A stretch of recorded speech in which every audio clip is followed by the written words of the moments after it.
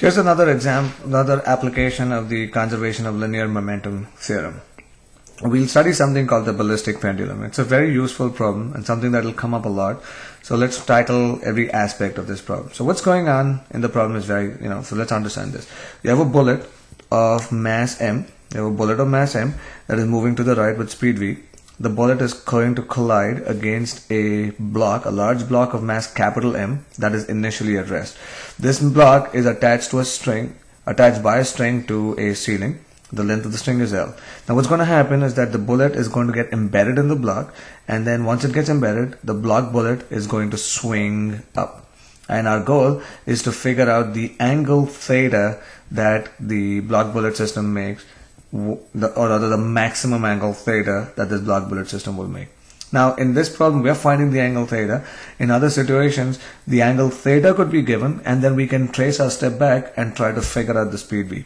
So if you go in one direction, it's very straightforward to go back in the other direction. So let's figure out again what are all the things that are happening. The first thing that's going to happen is the collision. So let's bullet this out. So first you're going to have the collision. Okay, now we have to figure out what concept can I use in the collision. Always make sure that you ask that question. And then the next thing is the swing. Okay, and again we'll do what concept can I use for the swing. Can I use the same concept for both? Or do I have to use different concepts? All that will become very clear. In fact, we know how to deal with the swing. You've already done that in the previous chapter. But the collision is something new that we'll deal with. Okay, so here's another question that we ask. Let's first deal with the collision. Now, the bullet is moving towards the block with some speed v. It has momentum mv. Okay, the block is at rest. Now, when the bullet collides with the block, what's happening is the forces are internal. Okay, the net external force on the system is 0. You see, in the beginning, gravity is simply cancelled by the tension and all that. So gravity doesn't come into play. The bullet gets embedded in the block, and those forces are simply internal, and the net external force is 0. So once again, since the net external force is 0, we can use pi equals pf. So for the collision, we're going to use momentum conservation theorem, pi equals pf. Okay, and once again the reason is because the net external force is 0. So no net external force. Okay, that is equal to 0. So I can use pi equals pf. Now the problem is very simple. Let's figure out the initial momentum first. In the beginning we have the momentum for the bullet, which is mv, and the momentum for the block is simply m times 0 because it is not moving, it's at rest. In the end, what we know is that the bullet gets embedded in the block. As a result, they both have the same velocity, common velocity. So I could write it two ways. One is I could say that they both have the same velocity, which makes it mvf plus capital mvf. Okay, or we could also say that, hey, since they're moving as one unit, okay, we could treat them as m plus capital M times vf. In fact, algebraically you see that this middle part simply leads to that. Okay, so you can think of it either ways and it'll give you the same answer. Now once we have this, what we know now is that mv is equal to m plus capital M times vf, and now we have vf. Vf is equal to mv divided by m plus capital M. Alright, great. We have the speed. So realize this. For the first part, the collision part, we used momentum conservation. Alright, now here's another problem. Okay, now the second part of the problem is something like this. You have a pendulum of mass m plus capital M, because they're moving as one unit, and that is moving with a speed v, and the length of the pendulum is L, and we are asking, hey, what is the maximum angle that this is going to make?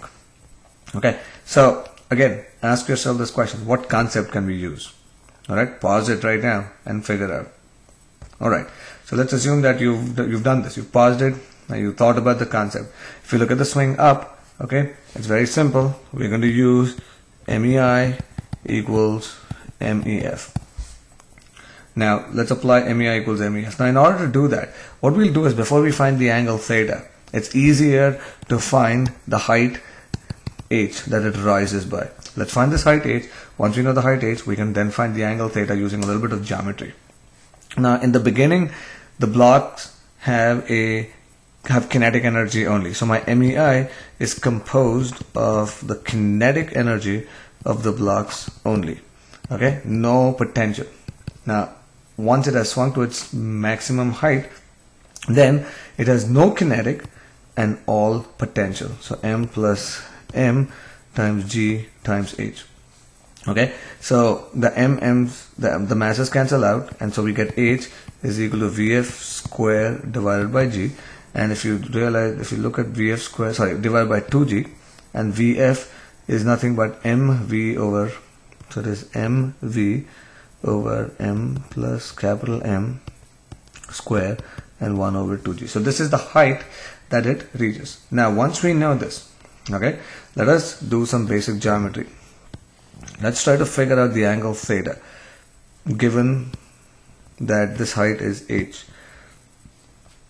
If the length of the string is L, what we know is this, within the small triangle, this length is equal to L cosine of theta. And that tells us that h is equal to the total length L minus L cosine of theta. Great. We're in business now. And we can write this as L times 1 minus cosine of theta is equal to h. So 1 minus cosine of theta is equal to h over L. Okay, one more step. Cosine theta is 1 minus h over L. Okay, and here now we can plug in the values for h and obtain the rest of the stuff. So this is equal to 1 minus 1 over 2g times mv over m plus capital M square, okay, all over L.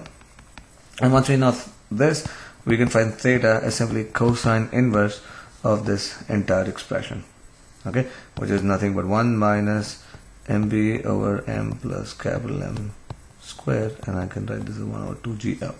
Great. So this is how we can find the maximum angle theta in the problem.